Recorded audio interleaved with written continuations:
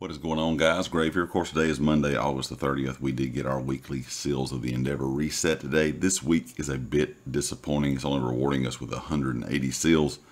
I wish they would adjust this a little bit when it comes to what we get with the Seals of the Endeavor. I was kind of hoping maybe we'd get some XP and gold along with these smaller seal counts.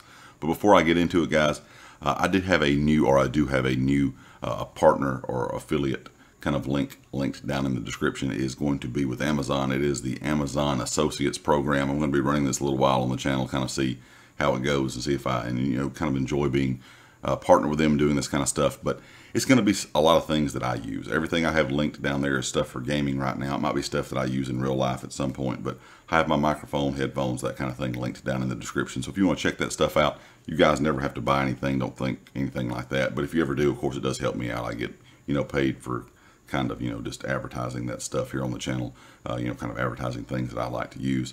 Like I said, if you guys want to check that out, I would appreciate it. And make sure you always check out Empire Jerky. They've been an affiliate here on the channel for a good while now. There's some great people over there. If you enjoy beef jerky, I would definitely recommend giving them a look.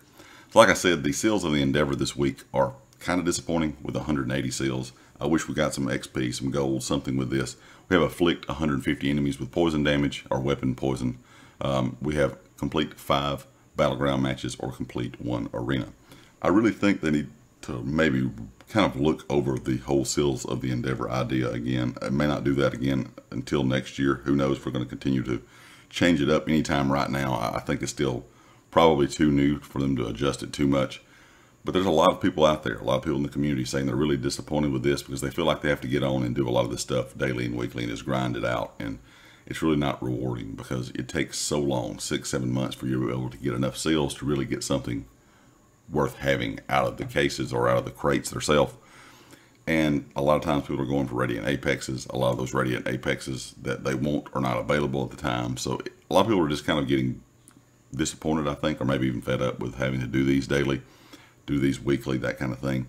Leave me a comment, let me know what your thoughts are, guys. Are you still doing yours daily and weekly, or are you kind of just like a lot of people are? If I get them done, I get them done. If it just happens while I'm playing, but I'm not going to go out of my way to try to get them done. Leave me a comment with your thoughts. Of course, if you like the video, hit the like. If you haven't subscribed yet, please do so. And I'll catch you next time. Peace.